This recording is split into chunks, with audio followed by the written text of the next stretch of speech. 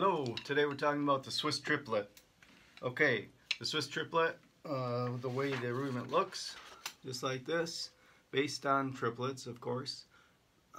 1 and a 2 and a 1 and a 2 and a 1 and a 2 and a. Okay, right, right, left, right, right, left, right, right, left, right, right, left, or left, left, right, left, left, right, left, left, right, left, left, right. Okay, so basically, I'm just going to play the rudiment for you. Slow to fast to slow, starting with the right hand.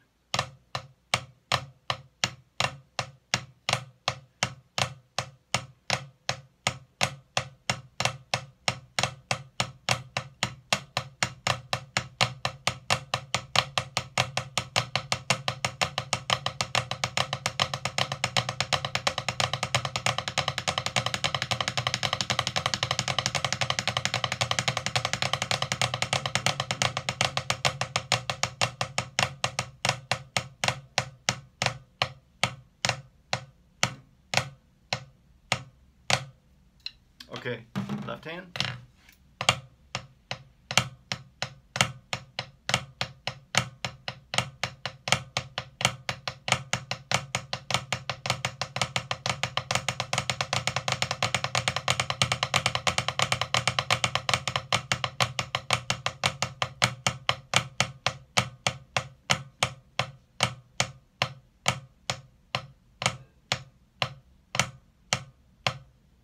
Okay, my left hand is obviously my weaker hand. I can't go as fast. So anyways, Swiss Triplet, I've found it used in many rudimental pieces, rudimental solos and that. I've always had it written using the right hand sticking, right hand lead. But in my mind, you should always try to do right hand or left hand lead with everything, just to make yourself better with technique. So anyways, okay, let's break down the rudiment. Single hand, okay? Put one hand on your leg, one hand on the drum.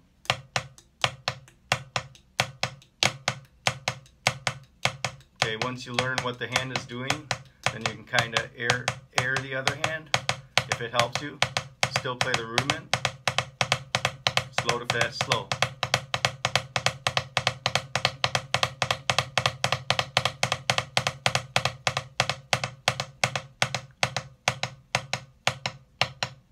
Okay, it's just a double, right?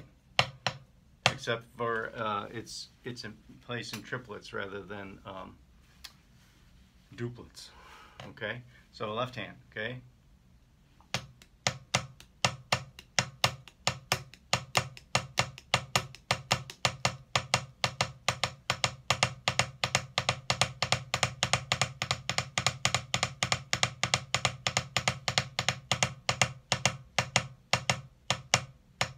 Okay, so what do you have there? You have doubles on each hand, right? Something you practice all the time with your double stroke roll. So that's breaking down a Swiss triplet. Swiss triplet then really is a lopsided or a sloppy double stroke roll, or just where one stick is kind of overlapping into the other stick's territory. So instead of, you have, if I just overlap those, I end up playing. Okay, same as a double stroke roll, just one stick overlapped. It's not exactly the same when you really analyze it closely. The right hand is the same. Okay, but I always want to inflect a little bit of an accent on the second note of the left hand.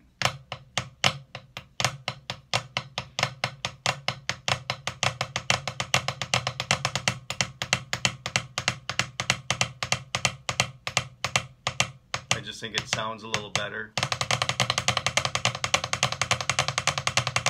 I can play without that. It allows me to go faster if I want. But to me, it doesn't give it the same kind of feel without that little inflected accent. Okay. So, anyways, that's how you can practice the Swiss triplet. There's a couple different ways. Do a double stroke roll, and drag your left hand so it's late. And you can, don't worry about being sloppy or anything. Just play with it until you get that, until you get the feel of it. Then all of a sudden it'll click in. So, oh, yeah, that's what it feels like. Okay. Same thing with doing it left hand. Okay. So that's a couple different ways you can approach the rudiment. Break it down, practice each hand individually, and then both together. Okay. The nice thing about Swiss triplets over flam accent rudiment, it's the same thing. It sounds the same, right?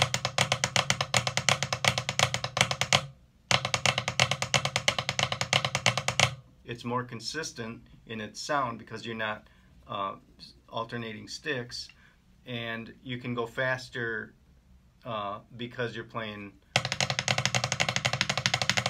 doubles. Now I can struggle to play